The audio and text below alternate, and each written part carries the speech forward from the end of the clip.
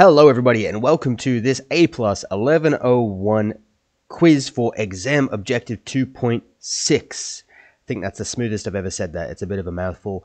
Today we are going to be looking at exam objective 2.6, and before I give you your first practice question, we are going to have a look at what's actually involved in this exam objective. So the title of the exam objective is Compare and Contrast Common Network Configuration Concepts. You have DNS. We're not going to talk in detail about what DNS is because we've already covered that. I'm going to try to stick to the exam objective, but we'll briefly look at it again. But things within the DNS, things within the domain name system.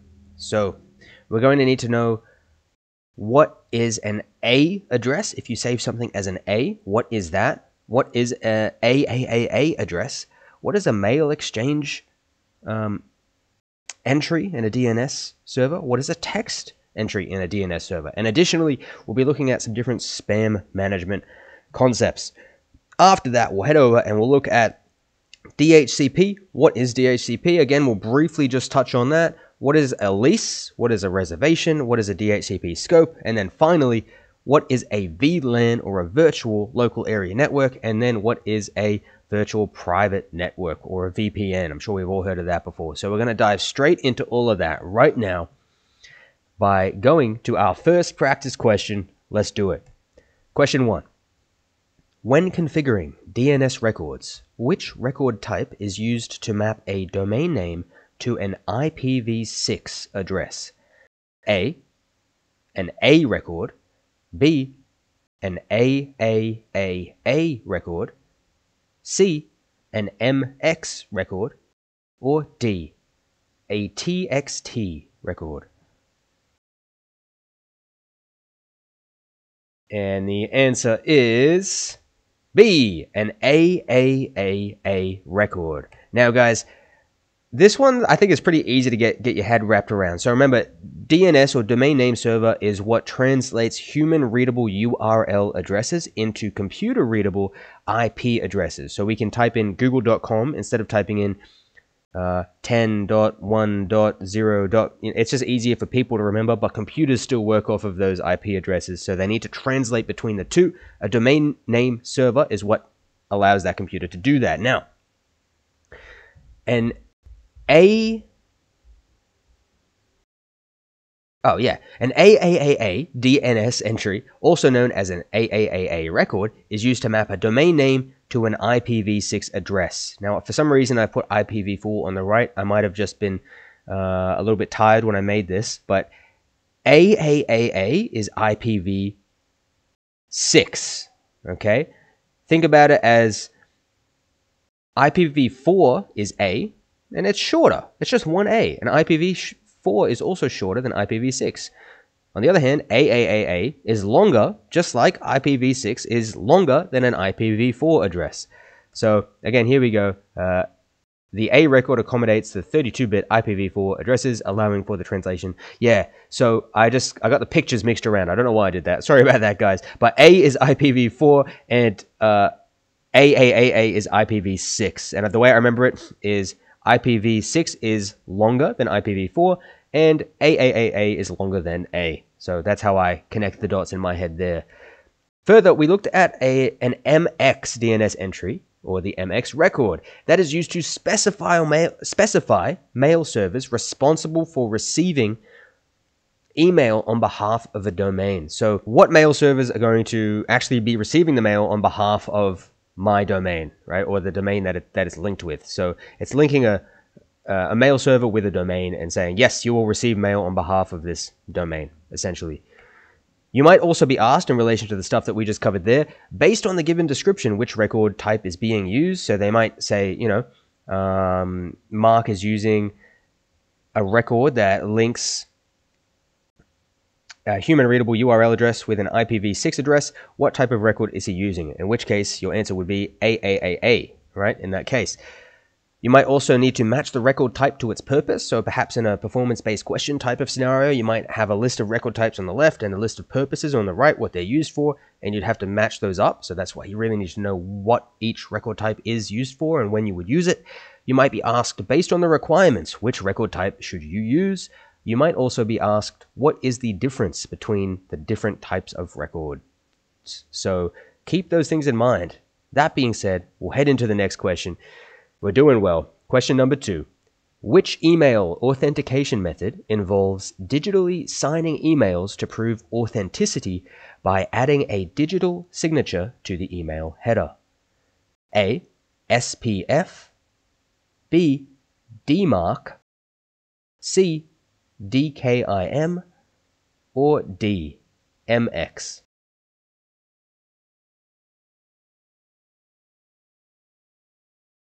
And the answer is C. DKIM, or Domain Keys Identified Mail. Now, guys, these are 3 really important concepts that you do want to get your head around.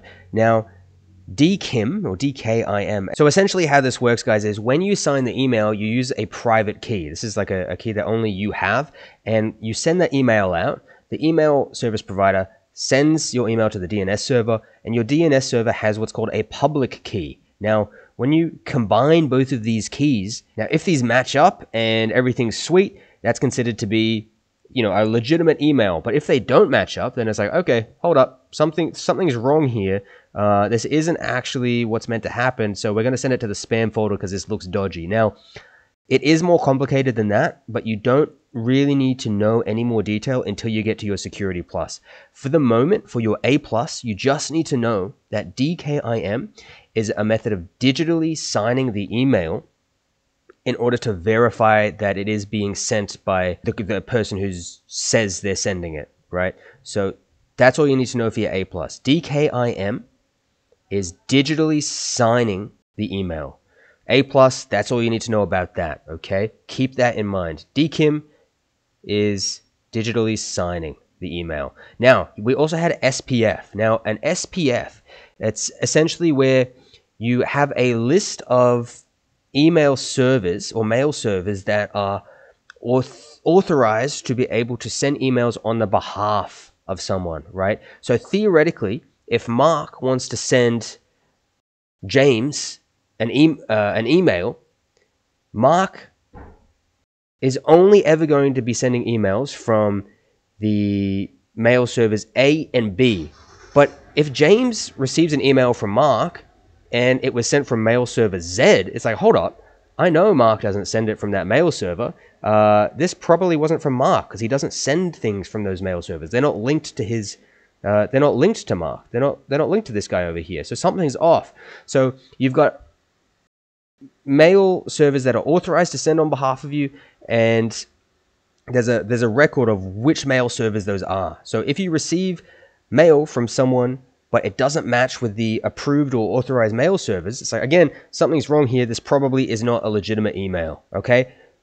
So far we've talked about 2 methods of checking whether or not something is a spam email, right? Whether or not an email is coming from a legitimate source. But the next one we're going to look at, DMARC, it's not a method of checking whether it's spam, but it's essentially almost like the policy framework of what should be done when it's decided that the mail is or is not spam. So we've got this picture over here to the right where, and then we have this guy in a blue suit over on the right-hand side of the screen, and this is kind of how I remember it.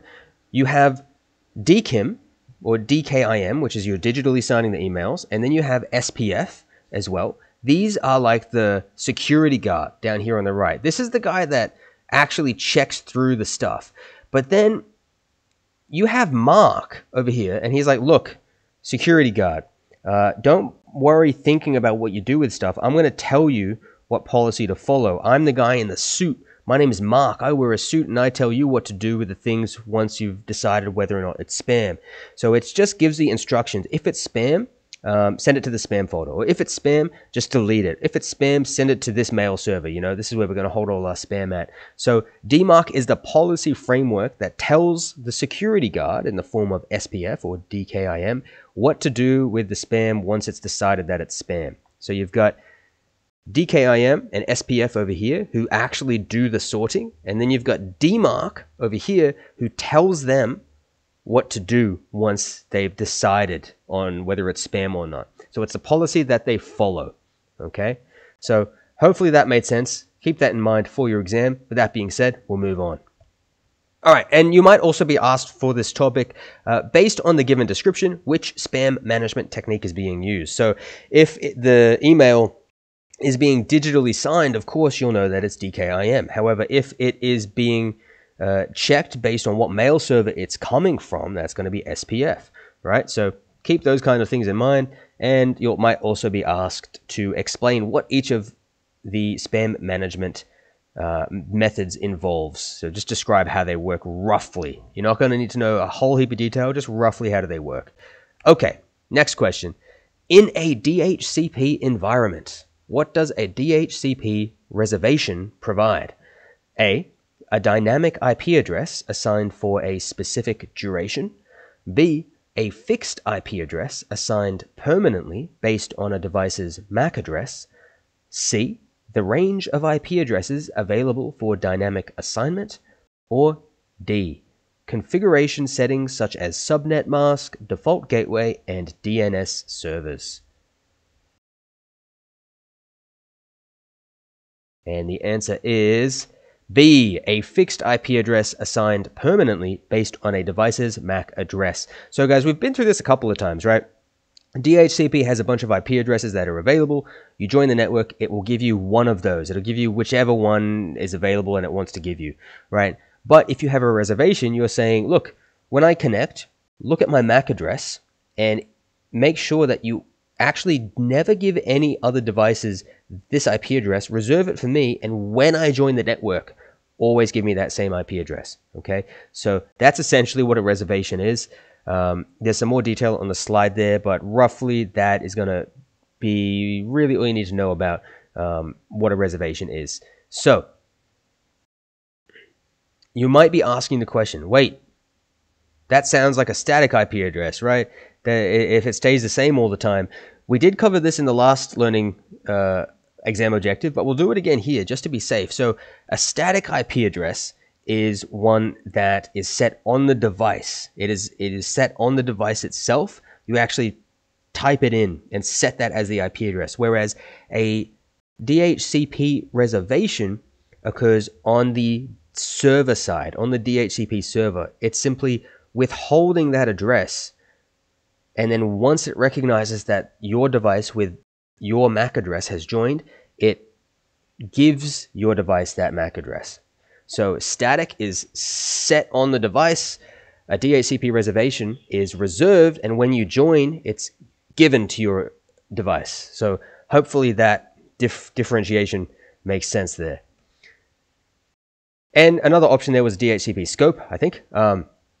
And that is just a range of IP addresses that the DHCP server has available for you. So that's just a description for, hey, look, the DHCP scope is the amount of IP addresses available that it can give out. Okay, that's really all the scope is. That's all you really need to know. Now, you might also be asked on this topic, what is a DHCP reservation or a DHCP lease or a DHCP scope? So make sure you're familiar with what those things are. You might be asked, based on the scenario, is a DHCP lease being used, or has a static IP address been assigned? So you'll need to know how to identify those things. Based on the image, what is the scope of a given DHCP server? So you'll just need to look at just like the image we had here, look at that start IP address, end IP address, and be able to say what IP addresses are available to be leased out from that DHCP server. And also you might be asked, how does a DHCP client renew its lease? So how does that actually work? Okay. Now, moving on to the next question. We're almost there, guys. In a large enterprise network, the IT administrator wants to create separate broadcast domains for the finance department and the human resources department using a managed switch. Which networking concept should be implemented to achieve this segmentation? A, NAT, or Network Address Translation. B, VLAN, or Virtual Local Area Network. C, DHCP, or Dynamic Host Configuration Protocol. Or D, RIP, or Routing Information Protocol.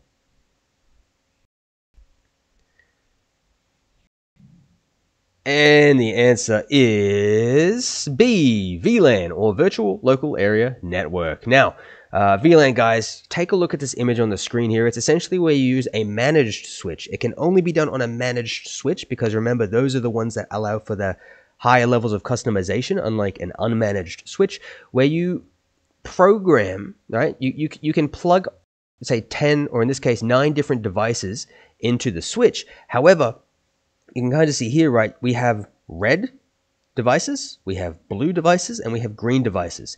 Now, there's some red devices on the top floor, there's some red devices in the middle floor, there's some blue devices on the top floor, there's some blue devices on the bottom floor. They're not actually in the same area, they're not on the same floor, but maybe the blue devices is the marketing department. Maybe the red devices are assigned to security. Maybe the green devices are assigned to not sales, I don't know, a different category, right? And you want to categorize the network appropriately. So you don't want to just have one big network. You want to have your network, but within that, you want to divide it into 3 sections. You want to have the network for marketing, you want to have the network for security, and you want to have the network for whatever the other category is. In that case, what you do is you use a managed switch, and you can actually tell it, look, the devices plugged into these 3 ports are going to be on their own separate network, but the devices plugged into these 3 ports are going to be plugged into their own, are going to be their own separate network, right? So the switch will treat them as completely different networks. So say if the red devices, or if one of the red devices does a broadcast, that's only going to be broadcast within the red network. The blue devices won't hear that broadcast because they're considered to be on a completely different network. So VLAN is done using a managed switch in order to separate a network. Yeah, keep that in mind. Know what a VLAN is. Understand the general concept. You should be sweet. Now, you might also be asked, based on the given description, is a VLAN being used? You might be asked, what device is used to create a VLAN? Of course, we know that's a managed switch. You might be asked, if you want to create a VLAN, what considerations do you need to make when purchasing a switch? So, for example, the main consideration would be, should you get a managed or unmanaged switch in that case, right? Of course, you want a managed switch because you need to be able to do that customization. And you might also be asked, based on the requirements, do you need a VLAN? Do you even need one? Like maybe you're just at home and you just like connect your laptop to the Wi-Fi to watch some Netflix every now and then. You don't really need a VLAN. It's not necessary. So know when to use it, know what it is, know roughly how it works. You should be fine. Now, the last question, guys, we're going to get straight to it, and then we've smashed out this exam objective. You're doing really well. Final question. In a scenario where employees need secure access to the company's internal network while working remotely from different locations, which networking solution should be implemented to ensure a private and encrypted connection over the internet? A, NAT, or Network Address Translation. B, VLAN, or Virtual Local Area Network. C, VPN, or Virtual Private Network. Or D, DHCP, or Dynamic Host Configuration Protocol. And the answer is C, VPN. So guys, VPN, we've all heard of this. We've all seen an advertisement. Our favorite YouTube creators are always sponsored by some VPN network, right? Essentially, it's an encrypted network tunnel that allows you to change your location. It encrypts your data so no one can spy on it. And another use for it is you can actually connect to a company network. So if you're working from home, a VPN will allow you to actually tunnel in to your company network and access it that way too. So I'm not going to read out all the information that's on the slide right there just because it's a lot there. For some more detail, you can read that. But roughly, that's all you really need to know. So in relation to a VPN, you might also be asked on your exam, based on the scenario, is a VPN being used? You might be asked to identify that a VPN will solve the problem presented in a given scenario. You might be asked, based on the requirements, do you even need a VPN? What is a VPN, and what are the benefits of a VPN? So, so long as you can roughly answer those questions, you should be sweet for your exam, guys. Now, if you have found value in this video, check out my learning guide at journeytocyber.com.